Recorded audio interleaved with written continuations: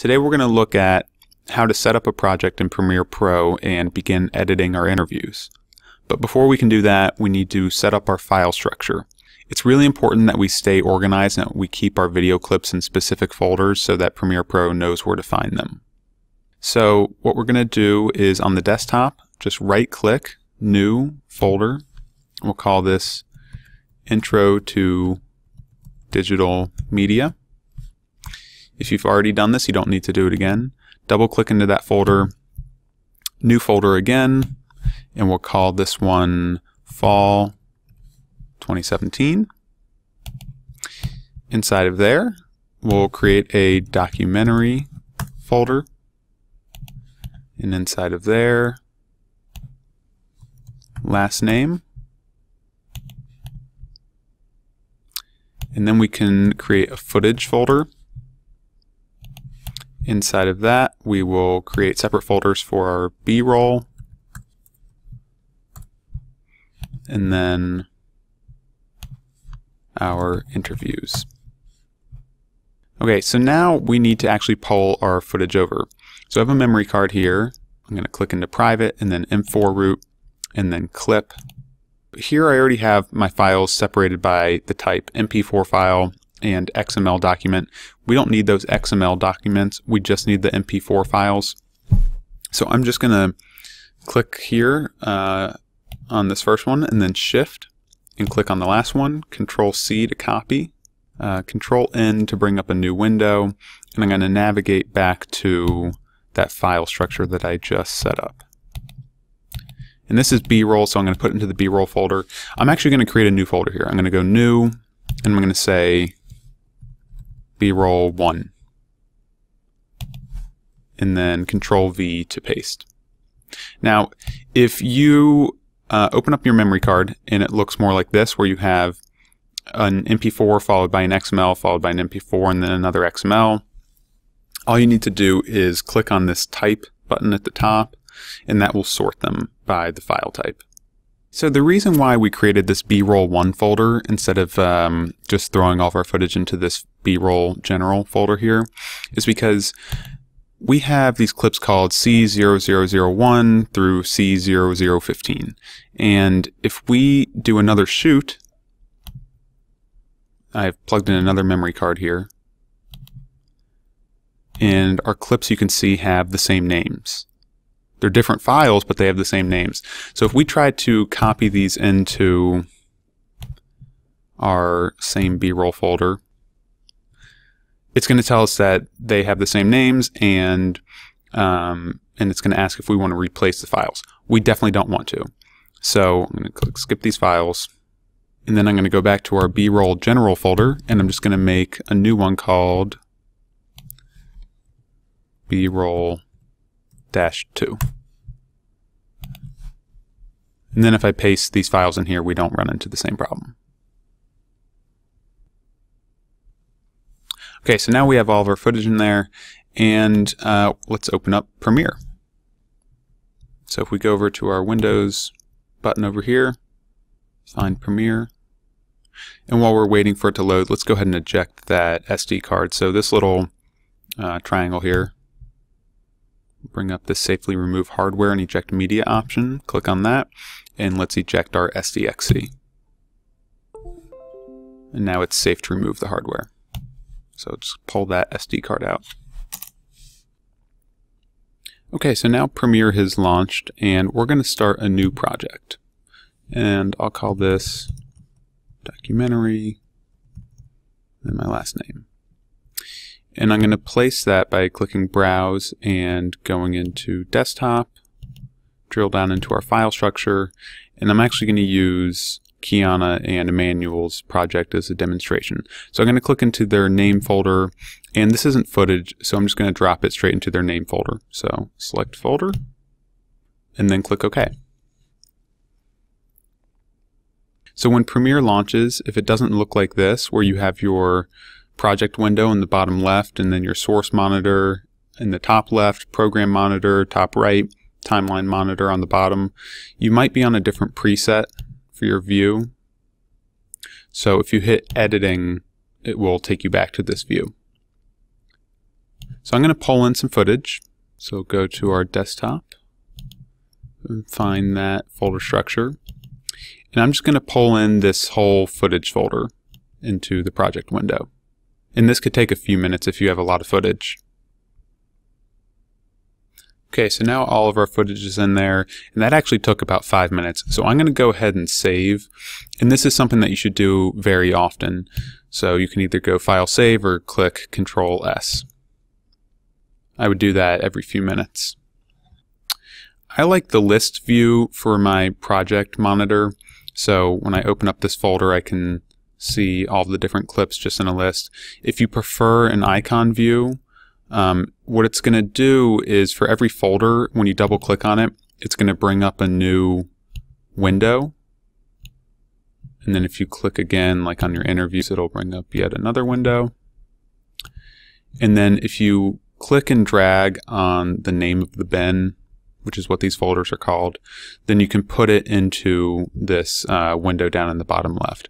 Personally, that's a little too many windows for me. I prefer to just keep it in this list view so I can see everything in the same window. So what I'm going to do is I'm going to look at these interviews, and I'm just going to pick one randomly. And when I double click on it, it brings up the clip in the source monitor. This source monitor is where we can preview our clip, we can set an in and an out point, we can cut up our clip into smaller segments and then bring them into our timeline.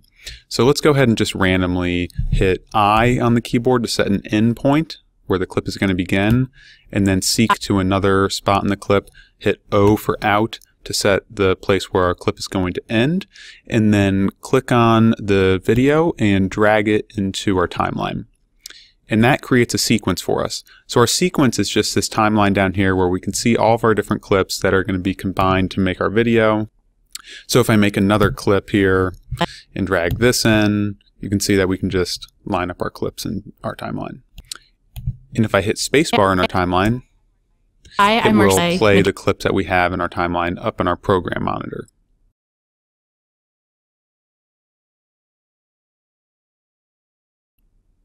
So our program monitor is where we can see all of the work that we've done in our timeline, and our source monitor is where we can see our original files.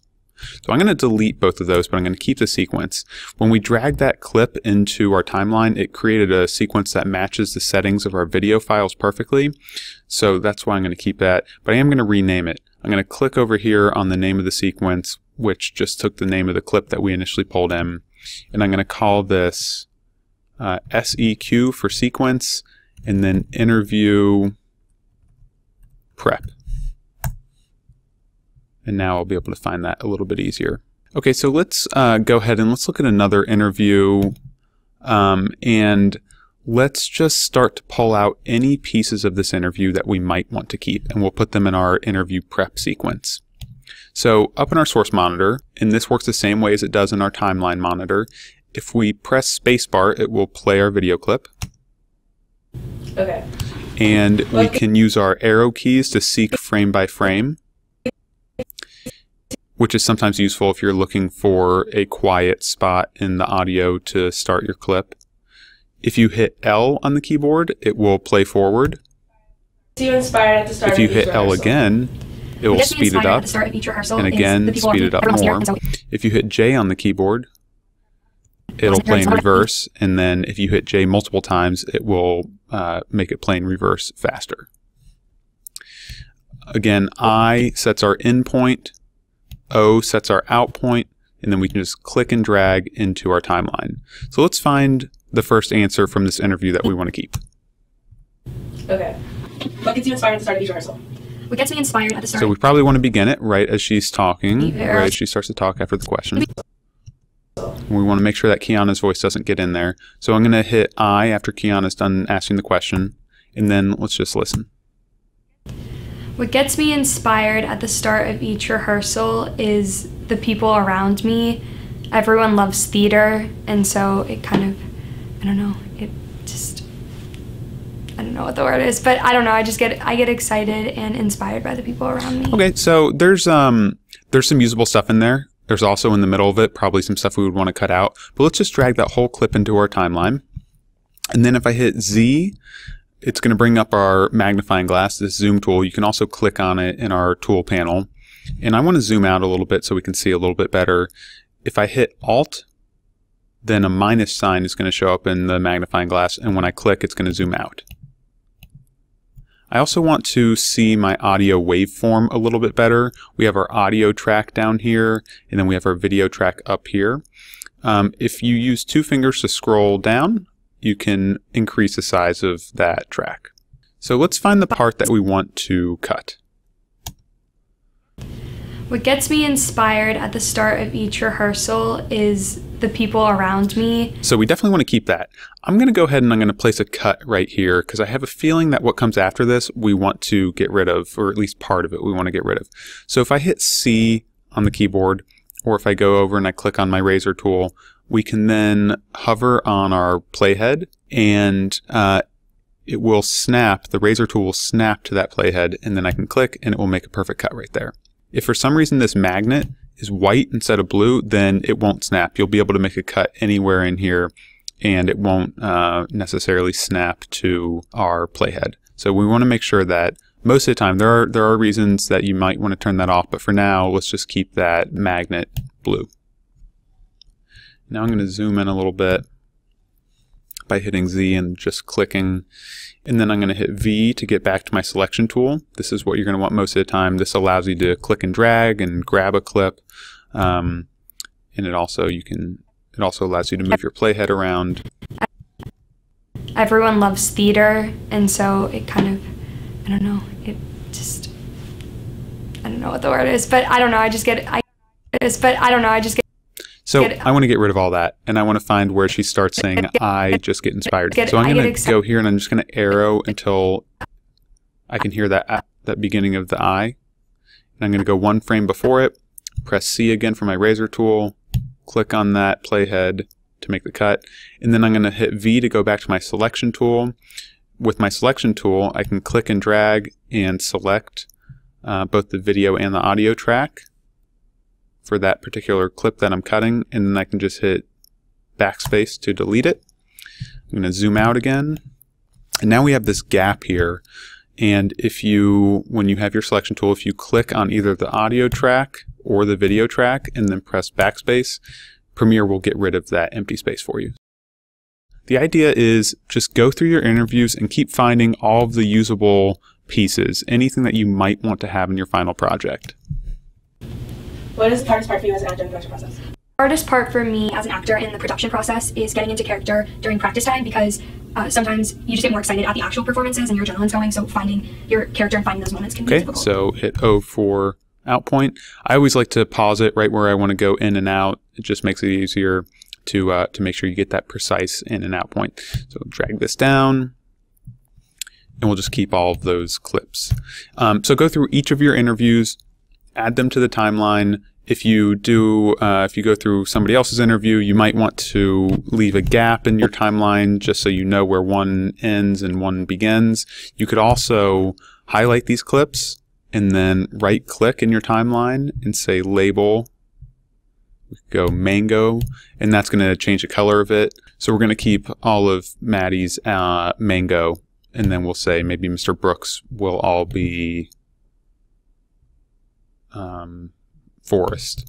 So that just makes it easier visually to see. If we're looking for a clip later on for our final project, we can say, okay, I know I want something from Maddie, and those are the orange ones. Okay, so a couple other things. Remember, you can, with your selection tool, you can drag a clip in your timeline to make it longer or shorter. And we can also apply all of these same things that we're doing with our interviews to our B-roll. So let's say you're still recording your interviews, but you want to start editing. Let's grab one of our B-roll clips and we'll right click on it. Let's say new sequence from clip. This is another way to create a sequence. And it's going to create a sequence with video with settings that perfectly match your video. And I'm going to rename this to SEQ-B-roll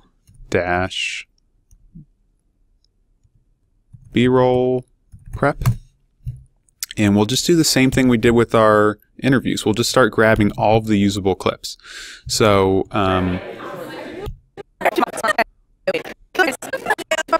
So we'll say, you know, this whole first part of it is something before it gets really shaky. Maybe that's something we want to keep for later. And then we can just drag this down into our timeline. I'm going to get rid of this first one because that's what we just based the sequence off of. And then, you know, our next clip, maybe when we want to just keep, I'm just going to grab a random portion of this. We want to keep from here to here. We'll drag this in. In this way, we can just start to get rid of all the extra junk because, you know, you probably held your shot longer than you needed to, which is great. And there might be some shaky moments. So we can just pull all the parts that we might want to use later on. And then when we're creating our final project, we can just be pulling interview clips from this timeline and B-roll clips from this timeline. And we don't have to wade through all the different clips in this folder. So that's all we're going to look at today. Let me know if you have any questions. We're going to work on this all week in class as we start to create our rough cuts.